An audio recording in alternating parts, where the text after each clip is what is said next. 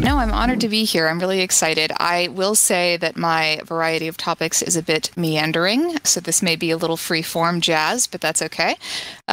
Basically, my idea, I think we're probably pretty familiar with Dream Studio, but I have a couple of images to do there, from prompts and from image to image, and then moving over into NMKD, which is a local GUI kind of thing. So, all right, so my first kind of thought with this is, I don't know how many of you remember Dolly Mini from, I guess, early this year or last year. I was obsessed. I made so much work with it, and it was all, in retrospect, very low res. So I thought about bringing some of those images into Dream Studio and using a prompt that kind of described what I saw in it when I made it, and kind of letting it interpret. So that's what I've started here with Dream Studio. So I've got this prompt here. It's a pretty simple one. It's got a couple of public domain artist names here, and I wanted to recommend this website. My cat may meow, sorry. Artv.com. So you can see it, ARTVEE. It has public domain classical art that you can search for. I find a lot of movements and artists and terminologies there that I use in prompts, which helps a whole lot. There's a lot of different categories you can sort by. Super recommended. I think it's awesome. So I've used that to come up with this little prompt here. And then I'm going to add the image from Dolly Mini, which you can see on the right here is quite low res and pixelated. Loved it at the time. So we have it here. And I've already got all the settings set up for it. So I'm just going to run it and see what we get. Which probably the most awkward part of the stream is going to be waiting for iterations. But yeah, so we can already see, like, it's amazing how much the technology has progressed in just a little bit of time, right? Like, good grief. I'm just going to save that one for a memento. That'll be fun.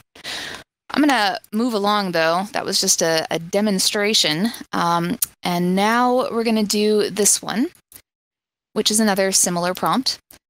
But it's coming from a piece that I made sort of digitally, sort of traditionally. It's like a hand-done piece, I guess that's what you call it. So I've got my little settings up from having tested it, so I'll go ahead and put those in. So a nit of 50, 50% image. What have we got? CFG 15 and 60 steps. Let's do that. CFG 15, 60 steps, let it run. And the idea with this is once I pick an image from the 4 that pop up that we like, yeah, those are pretty cool. Let's try one more. I'm going to save it and then open it in NMKD with an embedding, a concept, which is something that I'm really excited about. And I don't know how many of you know about concepts, but they're amazing. So save as, because otherwise it saves to a wonky place. There. Cool. So that's already really awesome. So I'm going to pull up NMKD. And I already have my stuff in here. So we'll load the image, which is this one. And this thing here that says concept, clear concept, I've already got it in, Russian.bin. So this is like a mini style model that someone has trained on Russian artists, which are super detailed and ornate, which is what I'm going for with this. So that's why I've chosen it. There are other ones with like acrylic pour paintings and abstracts, black and white manga style stuff. There's all kinds of amazing stylistic things you can add to it. You can also train your own models, the mini style models as well as the large ones, but I will get into that later. I think this is all set up, so I'm just going to let it go. See what happens. I think it's super cool that you can use your own art with Dream Studio and with this. I tried making just straight from my own art to this interface, but for some reason, I think it's the clip in Dream Studio. It makes a lot better results. They're not all this slow with NMKD, but it has to load the model. There we go. So that's gorgeous already. I think there are 3. That is phenomenal. God, Isn't wow. that so cool? What an incredible workflow. Wow, this is so beautiful. Yeah, thank you. And I forgot to mention there is some negative prompting here, naked, because we do not want Twitch to ban stability on the first big stream. Old, because we use the Thank term you. girl, so we wanted to make sure it understands. Ugly, which is subjective, of course, but whatever the AI thinks is not good looking, we don't want to have in there. Don't want any text. And then blur and fade. I'm using a model. So if you click on open settings and you go to these models here, I'm using a model that is half analog diffusion, which is a photography model, and half 1.5 stability 1.5. So it's a mix of two of them. And this little wrench here, you go to merge models. Any models that you have, ones you've trained yourself, ones you've downloaded, you can mix them together and you can slide this around to weight how much goes to either model. So you can make custom models super easily that way, which I think is awesome too. So yeah, those are super cool. I love it. So there's that. Now I think, in the interest of time here, I'm just going to scoot along. Yeah. So I did have one other neat little thing here before moving into photography, which I'm so excited about, which is a pattern option that they have here for wallpapers or for fabric, which is pretty amazing. 0.4 strength, 30 steps. My dog is whining at the door. 18 CFG, which is here. How strongly it follows your prompt. 512 by 512, and PLMS for this one. I find that it's better at sort of cartoon anime type styles. So I'm going to upload the image, which is here. Vintage anime flowers. And actually, this is so pretty. I doubt the output will be as pretty as that one is because I haven't run it through Dream Studio first. But we're going to do it anyway. And I think 50 is what I had set it at. Not 30. We'll do it on 30. It's faster. Okay. Oh, I messed up. Cancel. You want, right here on the bottom, generate seamless tileable images. If you go to seamless on all sides, then it'll make something that is tileable. So again, wallpapers, fabrics, but you could also easily do textures. That did not turn out well. Clearly I have a setting in the wrong place, but trust me when I say it's very pretty when you have it on the right settings and you can tile it.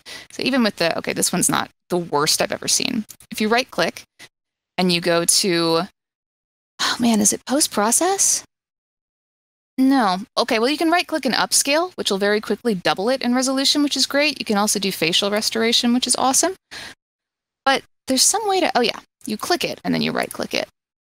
And then, yeah, you can see that it makes seamless tiling, which would be great for 3D textures as well.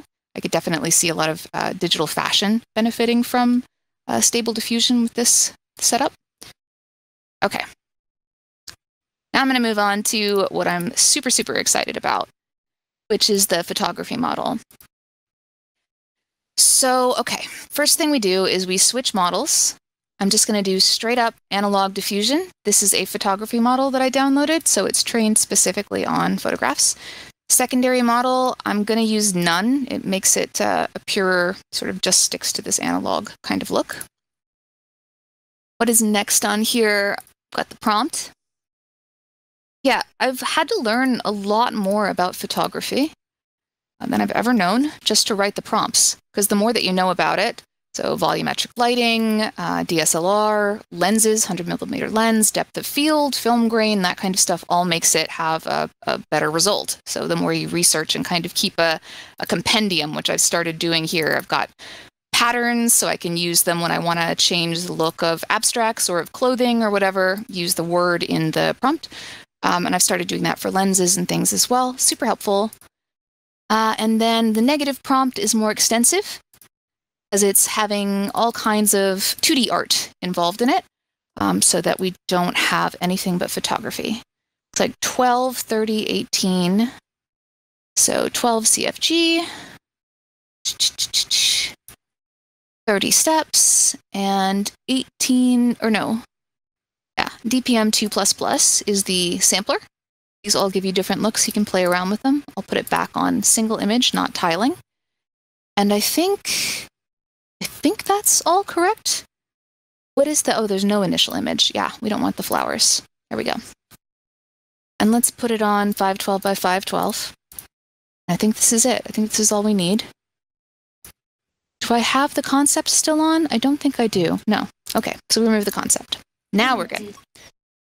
This will take a minute to load the model, but it's pretty impressive, the fidelity of the images that it makes. And of course, sometimes you get some low-res, crappy-looking ones, especially further away. But close-up portraits are so gorgeous, it's crazy. And once it pops up in a minute here, it's loaded the model. I can explain what some of these terms are. Yeah, so like, this is already, I mean, remember the Dolly Mini images from a minute ago? Wild, the difference, right? Yeah, it's, people are coming out with these all of the time, new models. It's like popping up everywhere like wildflowers. Up here, this test 2 that I have in brackets, that pulls up an embedding concept that I've made. So basically what I did was I used this analog model to make this image, which shows kind of its base style with my prompting. So this kind of prompt produces this kind of look. But you can use something called automatic 111 or 1111, or you can use Runway ML at this point, or there's Google Collabs as well. There's a lot of different ways you can do it. Not to train a whole new model, but just to take a few images and within a few seconds make kind of a mini model, which is a concept, which is what I used here on that last picture. So I trained my own concept. So this was what the prompt gave me, was this kind of look. Took these 5 images that I had made with Dream Studio on the same kind of look and trained it for a few seconds. Called it test 2. And then what it produced when you mixed test 2 with that model here is these very stylized looks. You can see the color combinations, some of the dividing sort of geometries, and then the shapes of the hair are a really good giveaway as well. You can tell it had an influence. So that is super, super neat.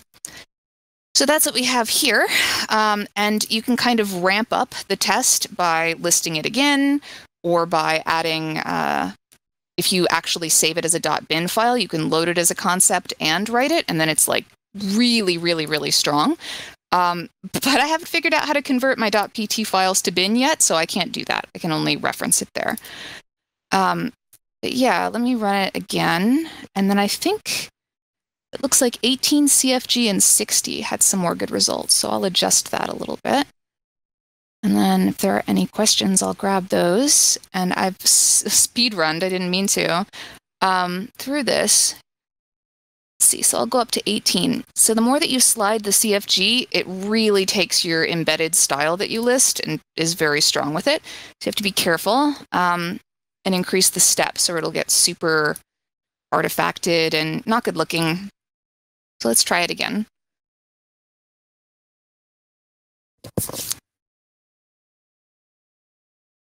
That one's not so great. Happens. That one's much better. So yeah, there's a lot of really good outputs. There's a lot of pink hair, like you said, but these were some that I made last night. Yeah. I love it. Yeah, thank you. I'm totally in love with it too. I cannot stop. If I tried, I could not stop. But I wonder, and I don't have time to do it on stream, but after stream, I'll probably take one of these that's already very high fidelity and run it through this process again and see if it just kind of artifacts it out or if it makes it really, really high quality. And I also would love to, I've tried loading this analog model into Deforum and it works. I was able to make a photorealistic animation in Deforum, but it does have that kind of like jagged, jumpy sort of look because I don't like using the cadence as higher. I like the one frame cadence. But I imagine give it, I don't know, 3 months and photorealistic video is going to be probably pretty ubiquitous. So anyway, there's my little presentation. Where can we find the analog model? That's on a couple of different places, but it's probably, is it on Hugging Face? Is that where you get it is, yeah. It is on Hugging Face. And I also should mention, if you search for Stable Diffusion Concepts Library and add Hugging Face to the end on your Google search, it'll bring you to, it's like a 700, 800 embedding concept, which is this load concept, like test 2, the thing that makes this look.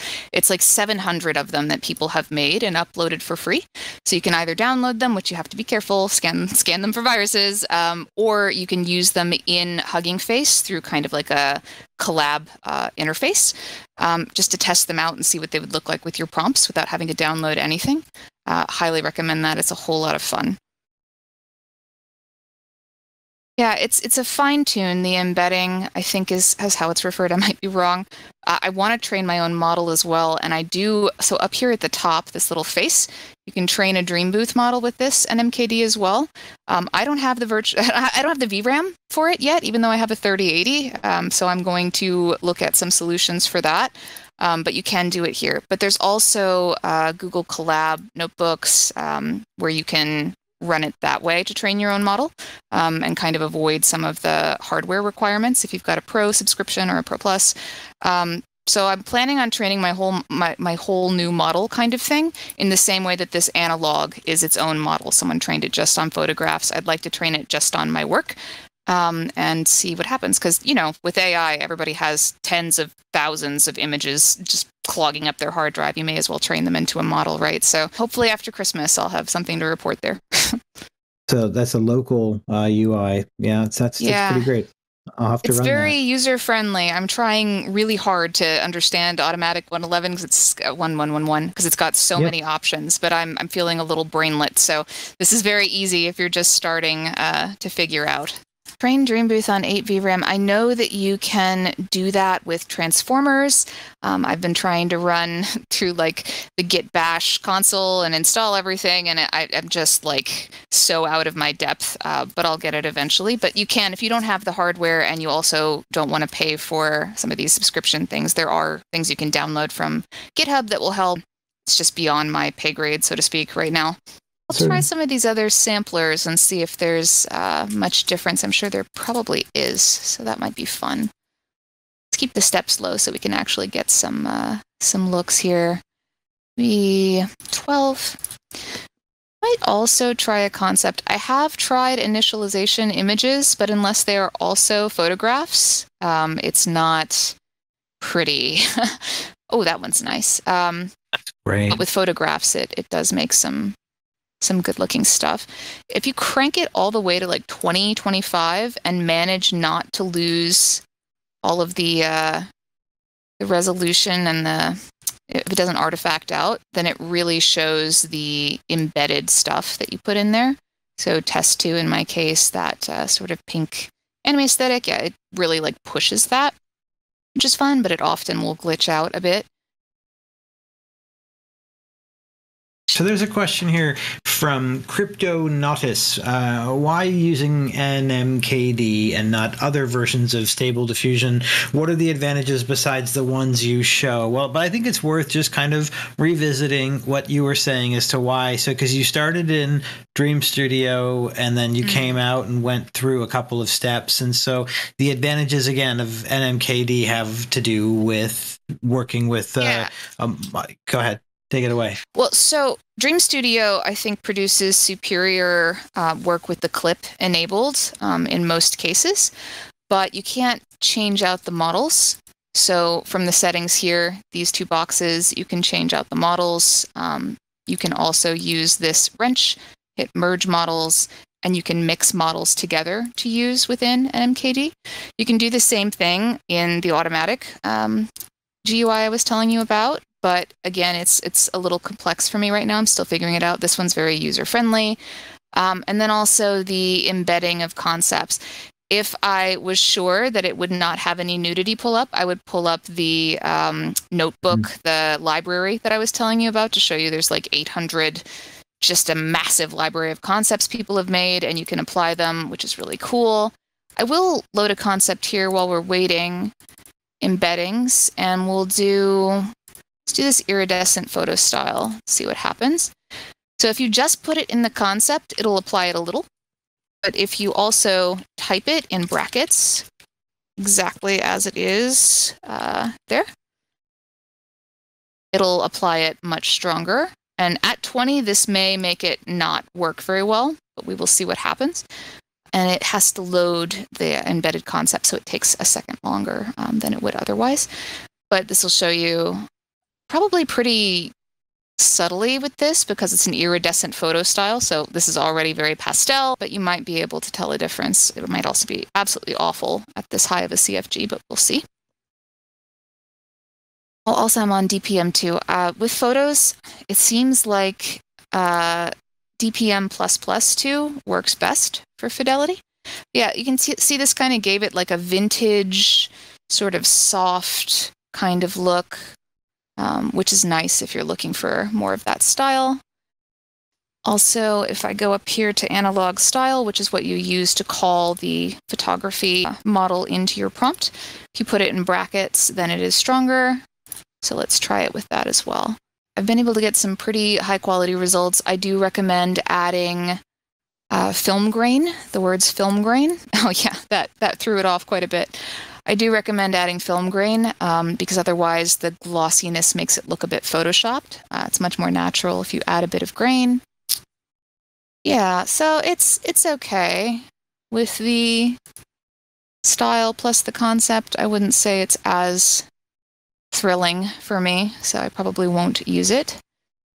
But it is, it's interesting, you know. It's also really cool when you use something totally different, like there's a marbling concept that is acrylic pour paintings, abstract paintings, and you can load that concept in while using a pretty high initial image setting so that it retains your image, and it will just kind of like make the abstract pour into the rest of it. Actually, I think I have one of those here. So, the last thing I'll say here is this is that marbling style I was telling you about with a photograph with that test too. So you can see you can mix it in. The embeddings are very powerful.